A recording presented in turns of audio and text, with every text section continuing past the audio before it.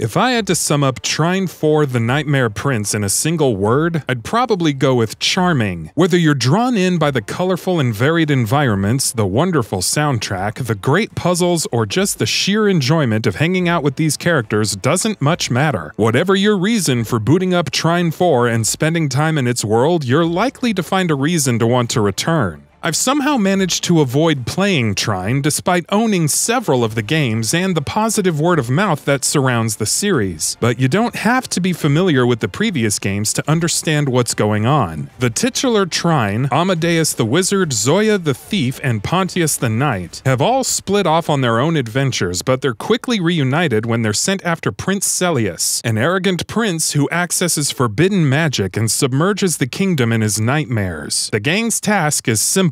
Find Celius and bring him back to the Astral Academy, who can help put things right. You manage to find Celius pretty early on, but he refuses to come with you, so you end up tailing him as he runs around, hoping that this is the time the kid will see reason. Of course, he always finds out some way to escape, and you have to track him down again. It's like when you're playing a fighting game and all the characters are fighting because the game really needs to give you something to do. There's no real reason for it other than the game needing to justify getting you to the next thing, and it doesn't make a lot of sense in context, but you're not particularly upset about it. What I'm saying is that Trine 4's story isn't particularly compelling. It's just there to give you a reason to do what you're doing, and that's fine. Pontius, Zoya, and Amadeus manage to stand out despite that. They're fun characters with defined personalities, and the sense of shared history here makes their conversations and interplay feel genuine. The real core of Trine 4's appeal is its gameplay, and that's where it delivers. The game is a 2.5D platformer with a heavy emphasis on puzzle solving. Anyone who's played an indie game in the last decade knows that this isn't a new or unique recipe, but Trine's characters are what makes it unique. You can switch between them at will, and each has different abilities. Pontius is your heavy hitter. He can use his sword to break boxes and attack enemies, reflect attacks, light, and projectiles with his shield, and his charge allows him to dash across gaps and propel objects into breakable walls. The downside is that he's rather slow and doesn't jump very high. The man likes his pie. Zoya can attack from long range with her bow, but she can also use her arrows to freeze platforms in place to make puzzles easier. She also has a grappling hook, which can move objects, allow her to access distant grapple points, and make rope bridges between objects. Amadeus doesn't have much in the way of offense, but he can summon blocks and move heavy objects, allowing him to access switches or puzzles other characters couldn't read. He can also blink, teleport short distances, making him your best bet for platforming sections. How these characters interact is what makes Trine 4 fun. A typical puzzle might ask you to use Zoya's grappling hook to open a door, use Amadeus's magic to summon a block that can be used to trigger an out-of-range switch, and use Pontius's shield to reflect beams of light between mirrors to open a door. None of these puzzles are particularly head-scratchers, but they are a lot of fun. Between puzzles, you'll traverse levels collecting experience, which is scattered throughout the environment in the form of collectibles. Usually, getting them means completing small platforming challenges hidden between the major puzzles. Some are simple, only requiring you to reach a higher platform or make a trickier jump, but the best ones are hidden and come with their own major puzzles. Collect enough and you can upgrade the character's major abilities. One allows Zoya to immediately come out of her role with a fully charged bow, while another allows Amadeus to lift enemies and hold them in mid-air. These upgrades aren't necessary, you're more than capable of beating the game without them, but they make the game more fun and give you a lot more options, especially in combat. Unfortunately, combat happens to be the area where Trine 4 falters. None of the enemies outside of the bosses are doing anything particularly interesting, and it's easy to just switch to Pontius for most fights and mash away because the game doesn't require you to do anything else. Trine 4 occasionally livens things up with elemental enemies, and hitting them with arrows of the opposite element from Zoya's bow will wipe them out in a single shot, but you mostly fight the same enemies in the same areas and battles feel pretty repetitive. Yes, you can mix things up by using each character's special abilities, but there's often no reason to when Pontius can just stand next to enemies and spam attacks with his sword. So yeah, combat is easily one of the weakest best aspects in Trine 4, which is a shame because the game does provide you with cool options. There's just no reason or need to use them. Thankfully, combat encounters are rare, occurring only a few times a level, and then it's back to platforming and puzzle solving. Trine 4 knows what you're here for, and it wants to make sure you have a good time. If combat is the game's weakest point, the strong co-op support is its best. Trine 4 supports both local and online co-op, and there are multiple ways to play. Classic mode gives you one of each character at will and allows you to switch between them, while Unlimited mode gives players their own set of wizard, thief, and knight to play with, which means you can have several of the same character running around at any given point. Best of all, the game's puzzles change depending on which mode you play. That meant that many of the puzzles I encountered while playing in Unlimited mode were meant to be solved with 2 wizards or 2 thieves, which wouldn't be the case in Classic mode or playing alone. The basis for each puzzle is the same, but even the most subtle of operations like a new switch behind a locked door mean that you'll approach them completely differently. The game also doesn't force you into a single solution, and my partner and I always felt like the solutions we came up with were just one of many possibilities. Your solution feels unique, and that encourages experimentation. It's Trine 4's best aspect, and one that is only enhanced by its co-op mode. Of course, the game isn't perfect. The character models look fine at a distance, but up close you can see that they lack detail. I also ran into a bug that required me to exit and restart the game because a gate that was supposed to unlock when my partner and I solved a puzzle simply refused to. Still, the game's production values are largely very impressive, and I only ran into a single bug, which seems a small price to pay given the amount of freedom the game allows you. Trine 4 may not boast the most compelling of stories, but it does everything else pretty well. From beautiful music and visual design to free-form puzzles that allow you to solve them your own way, and some of the most impressive co-op design I've seen in a while. Trine 4 nails the important stuff. It's a game I want to come back to, especially with a friend, just to see what changes when we try something else or play another mode. Trine 4 understands that the best solutions are the ones you make yourself, and the best co-op modes are the ones that build themselves around the options having more players brings to the table. The yarn it tries to spin may not be the most memorable, but Trine 4 also understands that the best stories are the ones we make ourselves. And as fun as Amadeus, Zoya, and Pontius are, they're just along for the ride. And that about does it for this video. If you enjoyed what you watched and want to see more from GamingBolt, please hit the subscribe button. Also, don't forget to switch on the notifications bell icon next to it. That way you'll never miss any of our videos. Thanks for watching.